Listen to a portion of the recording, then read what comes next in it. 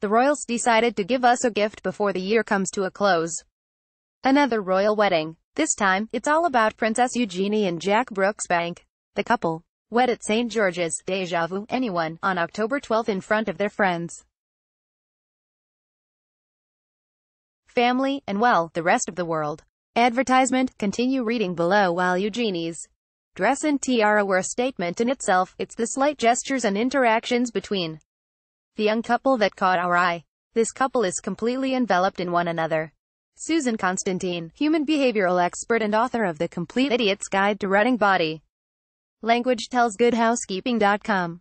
From start to finish, you can tell this is a solid couple who actively listens and respects one another. You could sense Jack's nervousness from the very start. And hey, unless you've successfully mastered a wedding in front of thousands, if not millions, then you can cut him some slack. He's sporting a somber look. Patty Wood, body language expert and author of Snap, Making the Most of First Impressions, Body Language, and Charisma, tells GoodHousekeeping.com.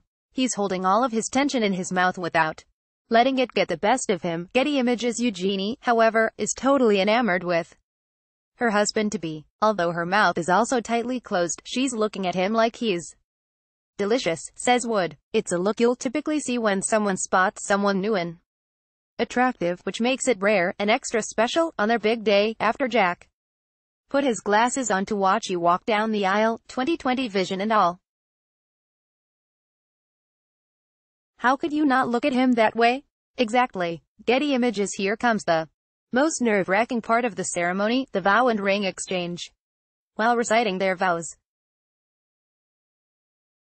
you'll notice the couple rubbing each other's fingers around the 113 mark. This is their way of playing and comforting one another, Wood explains. For Jack, the ring exchange was a struggle to say the least. But Constantine points out that people are failing to recognize Eugenie's reaction in this moment, around 3:28. When he's having a hard time with the ring, Eugenie maintains her stance and is very patient with him. She doesn't try to step in or adjust the ring herself, but lets him take charge. Advertisement. Continue reading below. During the ceremony, Jack holds on to his bride's arm for comfort, love, or maybe even some stability. This is a directive movement, which can be taken as endearing or directive, says Wood. In this case, it's Jack's way of bringing his bride closer to him since he's leaning his body toward her. This is the right amount of directive because Eugene still keeps to her upward body language. Getty Images. Throughout the entire ceremony, both experts agree that the princess lets her soon-to-be husband take charge. While sitting, however, her hand is resting on top of his, which indicates that she's trying to comfort him and ease stress, Wood explains. Her eyes are closed because she wants to be fully connected and grounded with him during this important moment, so no, it's not just a bad angle. Advertisement. Continue reading below. Advertisement. Continue reading below. Now, it's time for the kiss.